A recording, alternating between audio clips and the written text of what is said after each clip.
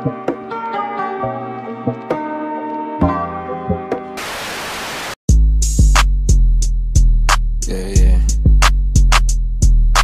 Metro on the beat, Metro on the beat.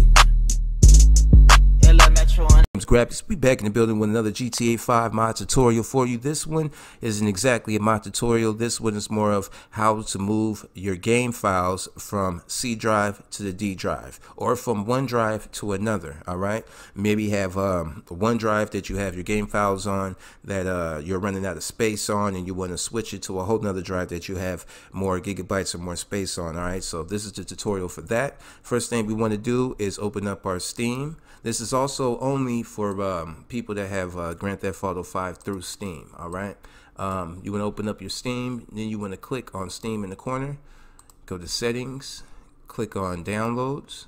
When you get the downloads, you're going to see content libraries at the top right here. You want to click on Steam library folders. All right, now this right here is where you're going to have an option to add a library folder. All right, now this is going to be our chance to add the drive that we want to move our game files to. All right, now if we click on add library folder, this menu will open up where we get to find a destination. All right, if we click right here on this bar, we get to choose the different drives that's on our computer through C, D, E, F, G. That's on my computer, and whatever drives you have on your computer will be listed right here. So go ahead and pick the drive that you want to move it to. Say like you want to move it from C to D drive, then you're going to pick D drive, and then you're going to go ahead and pick the folder that you want to move your game files to. All right, I've created a folder right around here in my Steam library. I created a folder right here. So once you have found the destination that you want to move your game files to, you want to click select. Okay, I already have mine, so I'm just going to exit out of here, but you want to click select. After you click select, you can exit out of this part as well and exit out of the settings. Next, we want to go to our library, click on the games, then we want to right click on Grand Theft Auto 5.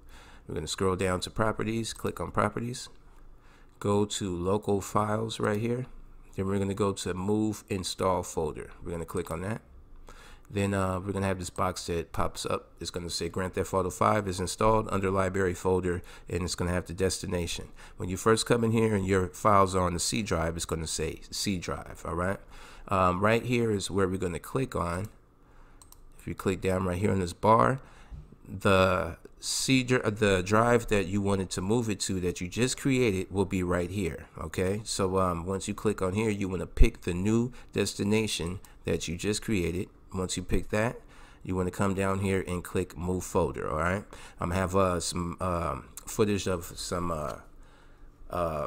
it downloading, but it's going to be fast forwarded because it takes probably about 20 or 30 minutes. It depends on your internet connection. It might take a little longer, but I'm gonna go ahead and fast forward that footage. But you want to click on move folder and then wait while it loads.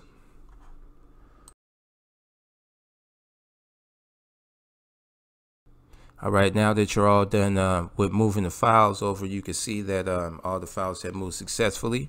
You can see the amount of gigabytes that it took. Now we can exit out of the settings menu and exit out of Steam. Let's go ahead and bring up our old directory. If you see right here, there's nothing. They moved the whole complete file that was in our old location on our C drive to our new location on our D drive. Now you want to look for the location that you have set for your files to be sent to, which is going to be to your Steam library.